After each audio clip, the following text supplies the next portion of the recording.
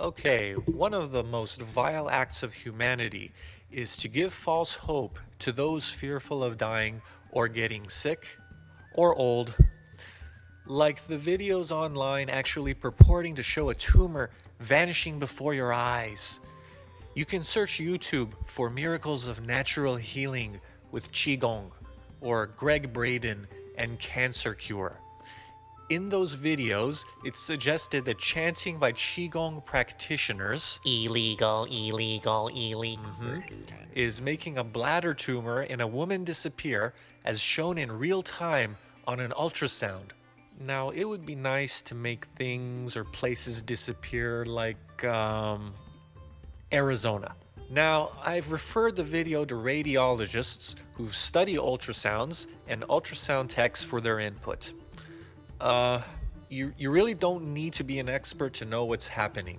Most expectant parents who've seen their OBGYN knows how this is done.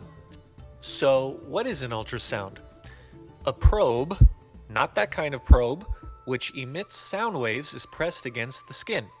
The sound waves bounce off the tissues inside the body and returns to the probe's mic.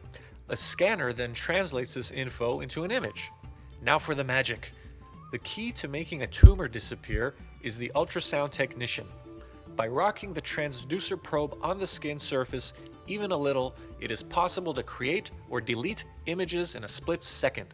Voila. Now, I recommend when you look at the magical tumor video, open a second window with the same video. Freeze one at the beginning of the scan and one near the end of the scan. You will see the smoking gun. In the video, you will see the technician is scanning a different area at the end of the clip than at the beginning. Look carefully, you'll see the outline of the bladder change. It is subtle but very malicious. That's all it takes. It'll be similar to this teaching example where it appears that some tissue is disappearing by varying the angle of the probe. And here's another one. Again, to you expectant mothers, all of this is obvious to you. Yeah. So we can even make a little baby disappear.